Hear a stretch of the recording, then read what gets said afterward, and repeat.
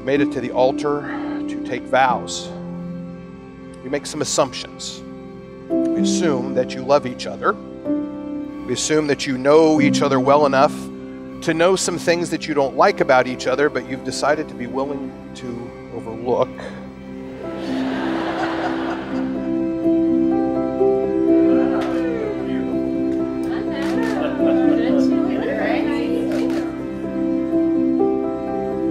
Jennifer, your mother and I think that you've built excellent character, and we're very proud of you and we love you. I feel like I haven't lost a daughter, I've gained a son.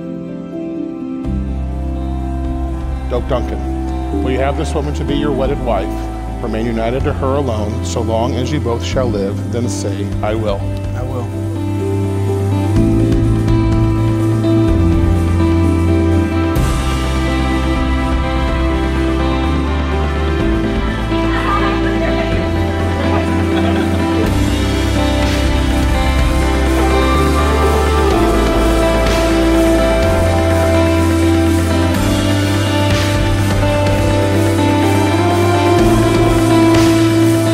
So here's the best friend that I'm ever going to have, and his beautiful wife.